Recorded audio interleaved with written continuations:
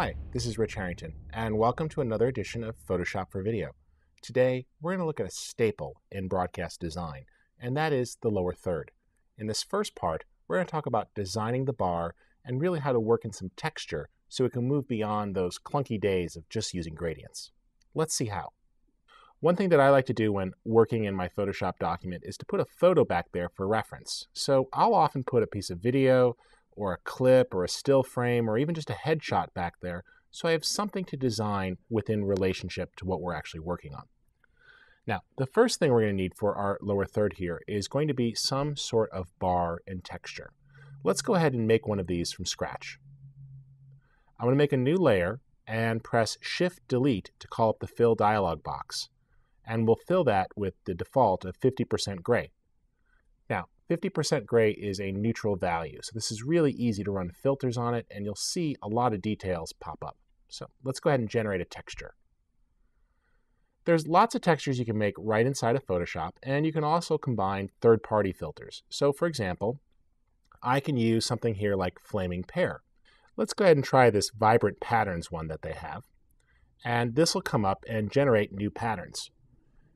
Now, Flaming Pear makes a lot of great filters, and what I really like about their filters is that they'll be fully functional for 30 days. So if you visit their website, you actually download a filter and try it out and put it to work and see how it does for you. Now, cool thing here is that we can actually roll the die. So if we click the die here, it'll generate different patterns with each click. And you see that we have a lot of variety. So there's a lot of fun things you could do here with playing. And then, of course, you can actually make your own adjustments here with the mixer sliders as you see fit to create different looks.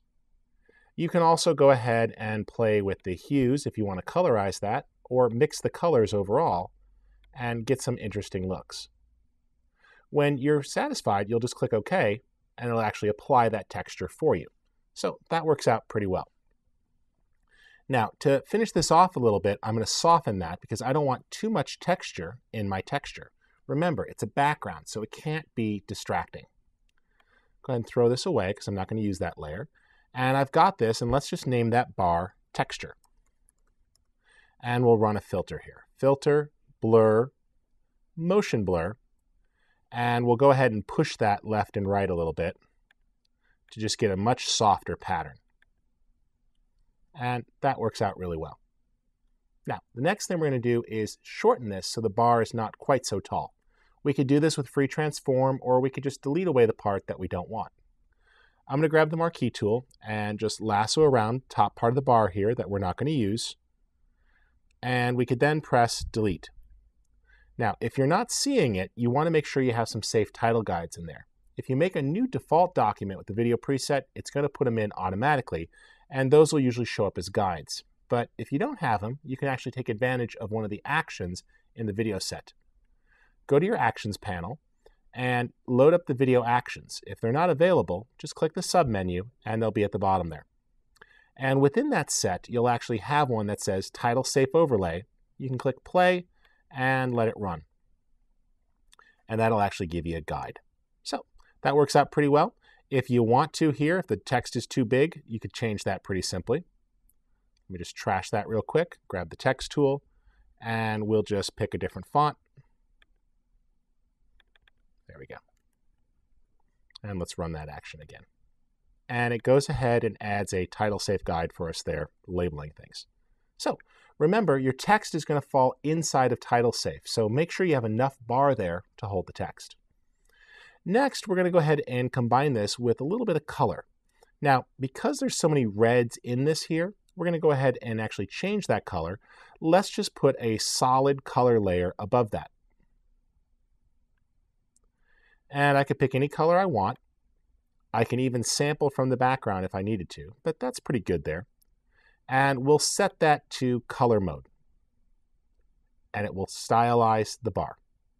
Now, you notice it's affecting more than the bar. That's easy to fix. Simply choose Layer, Create Clipping Mask. Notice that the layer indents itself and it only applies to the opaque layers down below. We're going to use this same technique now when we introduce some texture additionally to the bar. I'm going to put a photo of climbing rope on top of the bar. And we'll choose the same thing, Layer, create clipping mask, and it indents. I've got this laid on top, and what we need to do now is blend it. So the easiest way to do that is to pick the Move tool, and then use your keyboard shortcut of Shift+ to cycle through blending modes. There's the layer. Grab the Move tool and do Shift+, and you'll see that I could step through blending modes, and those textures are now mixing together into a new look for the bar. And I like that result, setting it to overlay mode, and we'll drop the intensity just a little bit by taking opacity down to about 60%. So you see there we've generated our own custom texture, and it works very well. To make things easier, we're going to go ahead and group the bar into a single layer. To do that, select all your layers. So we'll just simply Shift-click and then press Command or Control-G, and you'll see that it gets put into a single group. We can name that bar, and the advantage of this is that we can now apply a gradient mask to get some ramped opacity into that bar. I simply click on the mask button here, and I can grab the gradient tool, and what I'll do is a white to black gradient. Click and drag, and you'll see that we get a nice ramping effect. Now in the case of this bar, it's translucent on the left and opaque on the right. I want to change that, so easy enough, we can just select the mask and press Command-I, and it inverts. If you need to, you could then press Command-L for levels and continue to play with the mask itself, putting more or less transparency into the bar by adjusting it. And this works out very nicely to create a bar with ramped partial transparency. At this point, let's finish it off with some quick text, and then next week we'll pick this back up and further stylize it by adding a logo using some layer styles as well. I've got some text on here. Let's go ahead and just turn these layers on. And you'll see that we're playing with it. So I've got a few things to move around. Let's go ahead and position the text here for describing the descent into the canyon, and we'll nudge that down to the bottom. If I want, we can move that to a single line and just get rid of the spacing to make that a little bit easier to see. Expanding the size of the text block will change where the text wraps. There we go. Let's nudge that down. And then we'll grab the top line here.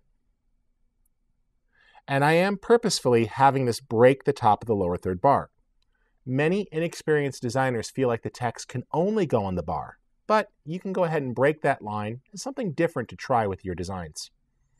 And I'm not going to use this voice of because we'll actually put this over the person while we see them on camera. So we got a good start there, but we definitely want to refine this a bit.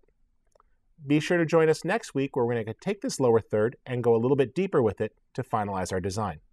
For Photoshop for Video, I'm Rich Harrington. I invite you to check out our resource blog at photoshopforvideo.com, and be sure to post a comment there because we'll be giving away a copy of the Photoshop for Video book later this month. Thanks again.